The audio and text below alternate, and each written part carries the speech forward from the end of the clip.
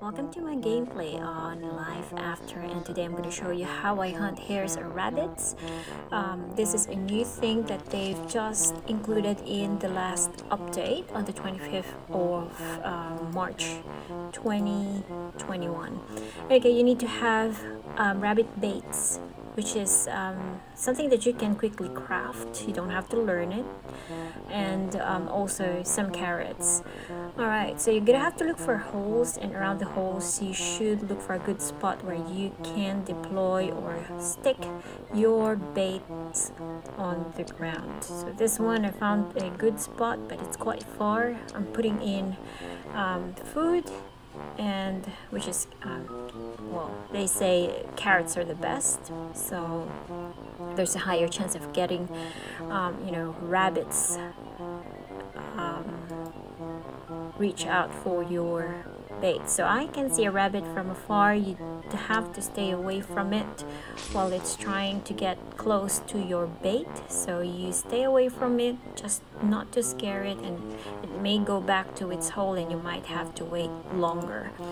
Okay, so now my bait got the rabbit, it caught the rabbit. I have to run to it and quickly get the rabbit from the bait and put it in my bag. Make sure that I have a space in my bag. Alright, so chucking the rabbit there and trying to catch another one, because I've got another bait waiting for another rabbit. But yeah, I think I have to put in another one just in case that's too far from the hole. So yep, once again I'm going to stay away from it. And whilst waiting for the rabbit, sometimes you're gonna have to look or watch out for the notifications that pop up on your screen that says, rabbit activity around the area, something like that. And that means there are rabbit holes that you have to look for, and you can deploy your baits around it. Okay, sometimes it may take a while, and sometimes you have to go around the map and just run around and do whatever. Okay, and yeah, so this is where the notifications pop up, just in the middle, the usual ones. So you keep an eye on those. Yeah, I'm trying to do something else while waiting for the rabbit to come out. Okay, so just standing from afar, I can see the rabbit there. It's trying to get closer to my bait, and yeah, just be a bit patient until your bait catches it, and then run to it and catch the rabbit right away, because it might escape. Alright, so after getting some rabbits, you have to also craft for a rabbit pen. Getting a rabbit pen is easy. Go to your materials machine and craft it from there. It's automatic. You don't have to learn the formula. It's one of those things that you don't have to learn anymore. So you just need hemps, bricks, and I believe wooden board. This time I do not have enough bricks, and I do not have enough lime to make bricks, so I have to grab lime from the furniture shop. And I might just get a stack of 20 just in case I would need some bricks crafted later on for something else, or maybe for rabbit pens. Okay, and they're really cheap, just new dollars. Like one brick is just about 60 new dollars. Okay, and just go back to the manor and just stick my lime somewhere in my storage. It's a bit messy at the moment. I'm going to fix this later on, I guess. I don't know if it's ever gonna happen.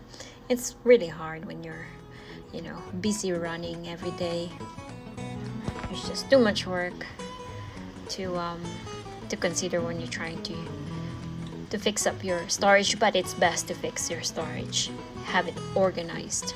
It's easier to look for stuff, easier to chuck in some stuff, and easier to find what you want to sell, or perhaps what you want to contribute, or yes, donate to your vault.